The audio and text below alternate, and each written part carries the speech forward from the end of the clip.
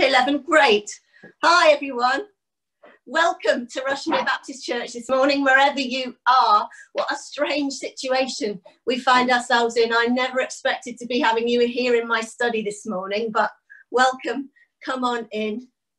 In so many ways, it feels as if life's been turned upside down, doesn't it? And yet still we're church just the same. We're just as much church today as we have been for the last 150 odd years, but we're scattered about the place, but still no less church. I want to say a special welcome to those who are only on audio, who can't see us. Don't feel any less part of being part of this service, will you, please?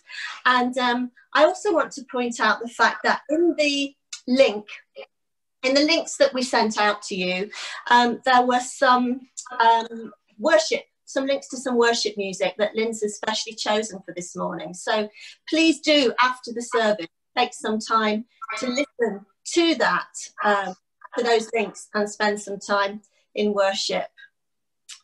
I want to begin by reading, as we often do at the start of our services, some words from Psalm 121. It says this: I lift my eyes to the mountains. Where does my help come from? My help comes from the Lord, the maker of heaven and earth. He will not let your foot slip. He who watches over you will not slumber. Indeed, he who watches over Israel will neither slumber or sleep.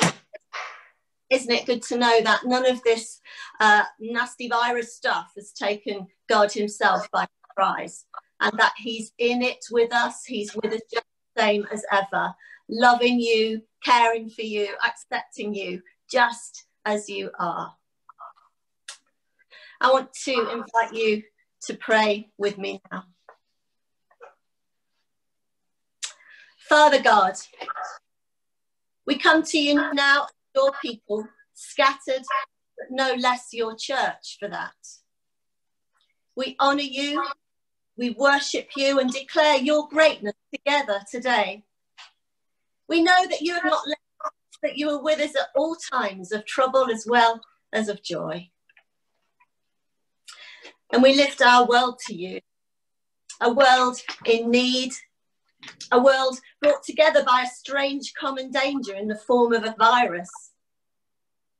We pray for leaders and governments everywhere, for wisdom and resources to do the right thing in the market. We thank you for the medics and other key workers who are in the front line. Help us all to be gracious and supportive, and to stop and do the right things, play our part in beating this virus. We pray for the weak and the vulnerable across the world. Many are already in desperate situations and now face this extra challenge. Together, we cry out to you for them, that they would know your presence, your peace, and your intervention right now. And on this strange Mothering Sunday, we thank you for our mothers, for their sacrifice and care. Help those of us for whom this is a difficult day for all sorts of reasons. Not full of flowers and chocolate as it is for some, but of sadness and maybe missing our mum. Be very close. And for the church here, right where we are, enable each one of us to really show your love where we are today and every day. Whether it's chatting to the neighbour over the fence, fetching shopping, giving someone a call, may we make a difference and make your love known. May your church rise up in the country today. At such a time as this, may we demonstrate your love and be a beacon for it. Well, I must confess, Lord, that it's hard to know exactly what to pray right now. So let's pray. We're going to pray the Lord's Prayer together. Please join in if you know it. Our Father in heaven, hallowed be your name. Your kingdom come, your will be done on earth as it is in heaven. Give us today our daily bread. Forgive us our sins as we forgive those who sin against us. Lead us not into temptation, but deliver us from evil. For the kingdom, the power, and the glory are yours, now and forever. Amen. Amen. Hazel's at the church. We're going to go to her now.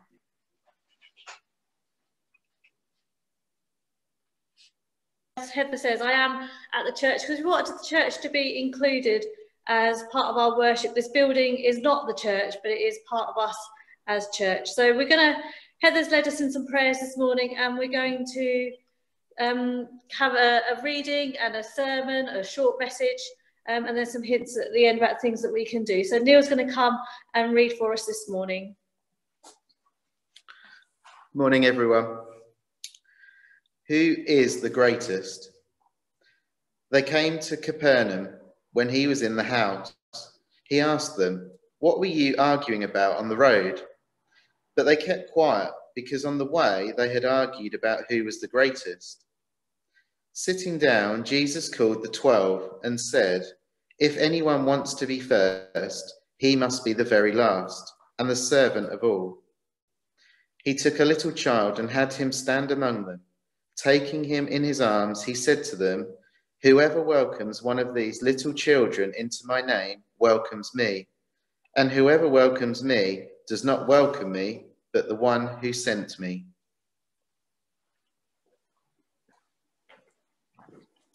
Thanks, Neil. In case you're wondering, it's only me, Neil and Drew at the church. There's nobody else here. So, and as we're home together all the time, then that's fine for us to be here. So that reading came from Mark chapter 9 this morning. Who is the greatest? And so amidst all the changing that's going on in the world at the moment, we thought that we would carry on with our sermon series on spiritual habits, spiritual disciplines, a bit of routine in the weirdness and uncertainty at the moment. So last week, you'll recall that we focused on prayer. That was our spiritual habit, our spiritual discipline for last week was prayer. And that seems so timely, actually, because we were heading into such a period of uncertainty and change. And we spent a lot of time as a community last week here at the church praying together about the things that were important to us. This week's habit also seems so timely. It's one of those God incidents moments. And the habit this week is on servanthood and service. And I think it's been interesting in the news all week as we've seen things going on that a lot of the time, amongst all the busyness and the rush and the stress, there have been amazing examples of folks reaching out to others. So we're on servanthood this morning, and the reading is perhaps a strange one that you might think we chose. Perhaps we could have chosen Isaiah 53, where it describes Jesus as the suffering servant, or other passages where maybe in Matthew where it says about how when you go and look after the hungry and feed those and give clothes and water and that perhaps we would have used that. But I want to focus on who is the greatest this morning. It's what God laid on my heart. Now, the disciples on the road that day weren't talking about servanthood. They weren't asking Jesus a question about servanthood. They were human. They were just like us. And they wanted to know who was the best, who was the most important, who was the greatest. Because human essence, it means that a lot of the time, that's what we want to know. But Jesus, as he did so many times in his transformational, turning the world upside down way, turned the question on their head. So the end of Jesus' work was drawing to a close, and they were making their way to Capernaum, and then they were going to go to Judea and towards Jerusalem. And as they were journeying together, Jesus and his friends, Jesus was devoting time to his disciples, trying to help them understand what was going to happen, and they were struggling to understand it, as you would imagine. Mark tells us that as they were walking along, the disciples, Jesus' closest friends, were arguing. I find that quite reassuring, really, that in a time when they were all stuck together, that they were not getting on in the best of ways. Their conversation was getting a little bit heated. They were perhaps winding each other up a little bit. Maybe that's something that we might get used to as we're getting more and more isolated in the coming days. But Jesus heard that his friends were arguing. And his disciples were trying to get their head around the things that he was telling them, the conversations he was having with them. And some of that stuff was quite mind-boggling. But in amongst all those important things that Jesus was telling them, Jesus was showing them, at that moment, in that day, what was at the forefront of their mind was, well, who is the greatest? Now, do you know, the disciples seemed to know that perhaps they shouldn't have been arguing amongst themselves, that perhaps it wasn't the best thing to be doing, because they were reluctant to admit that they were arguing. But Jesus heard them, and he saw at that moment an opportunity to speak life to them. Now, in that ancient world in which Jesus and the disciples were in, children were regarded as pretty insignificant beings. If you were the person caring for the children, well, you were pretty insignificant too. But Jesus, as I say, the person who liked to transform things, who liked to turn things upside down, he decided to use children, these seemingly insignificant children, to teach one of the most fundamental elements of faith. Jesus brought a child close to him and told the disciples that their job was to welcome, to receive and to serve that child. And that they needed to do this not just for their sake, but for their own as well. But not just for the child's sake, but for their own sake too. Jesus didn't destroy the idea of greatness when he was answering the disciples' question that day. But what Jesus did do was recognise that greatness encourages sometimes the worst sides of human nature. That sometimes if you're trying to be better, more important than somebody else, actually what you are getting is jealousy and pride and anger and a self-first approach. So Jesus wasn't saying you can't be great. He was trying not to encourage the jealousy, the pride and the anger. He was saying greatness is about serving, it's about humility. Jesus says that being great is about being willing to be last, about putting yourself in a position to serve others. It may be that there's not a need to serve, it may be that you can't serve. It may be that actually being first, being up front, being at leading on something, actually that's what you're meant to be doing. So being great is not about not doing those things, but it's about being willing and ready to not be the key. So when Jesus was talking, had that child in front of him on that day, he wasn't just talking about children. Just consider this for a moment. If you're prepared to serve children, then it's a really sacrificial thing to do, because children very often have little to give you back in return. They can't pay you for what you do for them. They can't compensate you in any way for the act that you do for them. In fact, children, most of the time, don't even recognise when you're serving them. Do you know, when you're at home, if you've had a child around your house, they won't notice that you're going around picking things up. They just accept it. And often they won't even, and because they don't recognise it, they can't say thank you. So when Jesus is using the illustration of children, he's highlighting the sacrificial element of serving. Another part of servanthood is that we serve others, in that when we serve others, we can receive God. In being humble, in having humility, we can reflect Jesus, and Jesus was humility personified. So how might we become servants? I guess simply it's putting other people before ourselves. Putting other people before ourselves. But that's one of those statements that says a lot, but also says very little too. Because how can we put others first? What about putting others first puts us in conflict with other people who've got other things that they want doing too? So just this morning, I've got got a few steps here that might help us. So in practicing the habit of servanthood, we might need to embrace our limitations. We might need to recognise that we are not supermen and superwomen. Do you know, human nature makes us think that we can do everything, but we can't. And it's not a weakness to admit that. But we can never have enough skills, enough knowledge or resources, and that includes time, to do everything that we would want to do.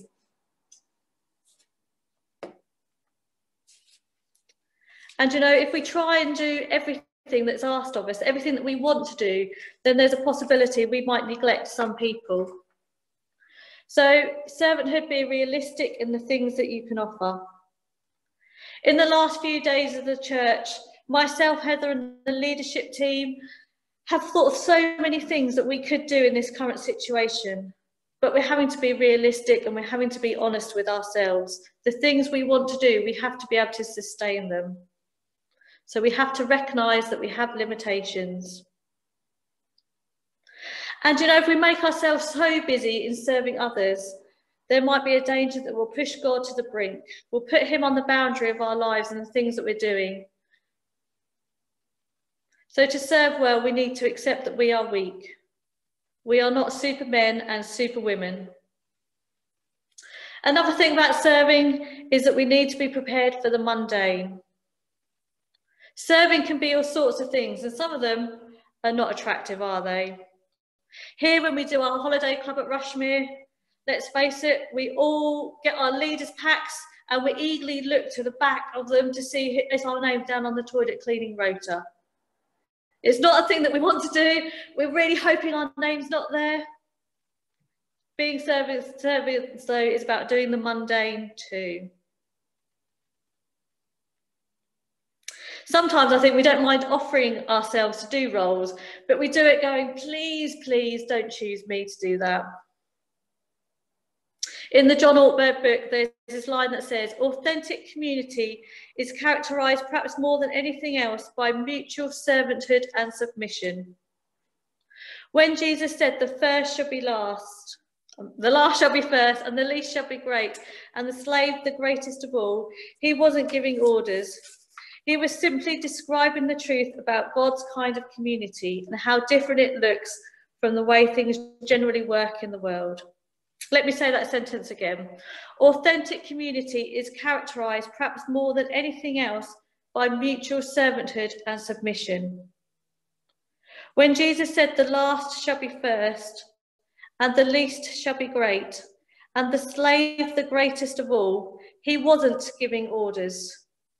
He was simply describing the truth about God's kind of community and how different it looks from the way things generally work in the world. I love that, God's kind of community. What does God's kind of community look like at the moment? Another form of service might be to allow ourselves to be interrupted. We all have plans, and this week those plans have been interrupted by things that we couldn't anticipate, but still I suspect we have plans about what we intend to do every day. So another form of service, allow ourselves to be interrupted, allow our agenda to be overtaken by other people. Another way we can practice servanthood is by sometimes just being quiet, being still, holding our tongue, listening, not speaking. And you know, I think in those moments when we do those things where we don't speak out, and maybe we hold back, even if it's something you disagree with, hold back if it's because sometimes we get more interested in talking about the issue rather than actually whether it bothers us or not. We just want to hear our own voice. In those moments of silence, we might be able to hear God's voice instead. And in those moments, he might break through our assumptions that we have about other people, about the world itself. And a final point about the way we could serve is we could serve others by pointing them to Jesus. Maybe instead of telling people the things that are wrong, we tell them about the Saviour of the world instead. Service is not a list of things that we can do, though in it we can discover things to do. It's not a code of ethics, but it's a way of living. I think a habit of servanthood sounds a much healthier way of living, a much healthier habit to have. And so this morning we're not having our normal service, and the service, and I'm sure over the weeks we'll develop what we can do here. This is our first time, and hey, we're novices at it, and we're going to learn. And we haven't had our normal family slot, and we haven't had our normal song worship this morning. Do go to that link that's on the email with the suggestion of songs from Lynn's, our worship leader. But I do want to give you something to take away to do today and in the days ahead, something that whole families can do, something that you can do whether you're young or whether you're much older. And serving at the moment is hard because for various reasons, people are not meeting other people. You may not be able to go out and do things. And that's why I haven't focused on the doing things this morning, because service isn't about doing. But if you can go out, maybe you could serve somebody who's in the shop with you. If there's one bag of pasta, you know what, let them have it. But if you can't go out, you can still serve. So if you're on social media, let's all try and post encouraging things this week. And there's one suggestion I saw which I really liked, which wasn't actually to do in response to the situation at the moment, but we all know people. We know people through church, we know family and friends. And so what I want you to do this week at some point is write the name or names of people that you know and love. And if you're really feeling creative, I want you to go and get your Lego out, or your Play-Doh out, or your pens, or your paints. Draw a picture of them, paint a picture, make a model of them. And I don't want lots of cardboard bottles of me, but you know, Heather would love it. But do some junk modelling, make an image of that person and put it somewhere in your home. And every time you go near, so don't put them in the broom cupboard out the way, put them somewhere where you go often, put them by the kitchen sink, put them next to the television, this person that you've made. And when you see that model, when you see that picture, pray for that person. And maybe if you can, phone them up, write them a letter, send them a card, do something and remember that person. You'll be serving them so well in this time. And if you can do a picture, if you can do a model, if you can make something out of clay, Play-Doh, Lego, whatever it is, and you are on Facebook, send it to Rushmere Baptist Church Facebook page and we'll pop some of them up, and then we can pray for them and serve those people too. Let's keep being community together. Let's keep serving each other. I look forward to meeting you again very soon. I'll hand you back to Heather. Thanks, Hayes. What a great thing to do, to be able to really respond in this unusual times, to think out of the box about how we can serve each other, not only within the church, of course, but in our communities, about being salt and light where we are, about the difference we can make, and making Jesus known by showing his love, declaring God's way, showing his love as our church strapline, and we're going to be living that out. Let me pray for you as we finish this week. Thank you for tuning in. Will you please come back next week? Bear with us. We're just getting the hang of it. But it's a really important part of our continuity as a church. Let me pray for you as we go and pray blessing on you. Heavenly Father, we pray for all those taking part in this service this morning. Those that started with us and have dropped out because of the technology, those that couldn't make it in because they couldn't make it work, whatever. Lord, we pray for everyone who is part of Rushmere this morning, that they would know you very close. I pray that your Holy Spirit would meet each person in their home or wherever they're watching, that they would sense your presence and know your peace, that your Holy Spirit would do all that you want to do in and through them this week. Lord, may we know your presence and your peace at this time, each one. And now, may the Lord bless you and keep you. The Lord make his face to shine on you and be gracious to you. The Lord turn his face towards you and give you peace. Amen. Please remember to go to the links for the worship songs, to spend some time in worship together or alone in the coming days. And I look forward to seeing you again next week.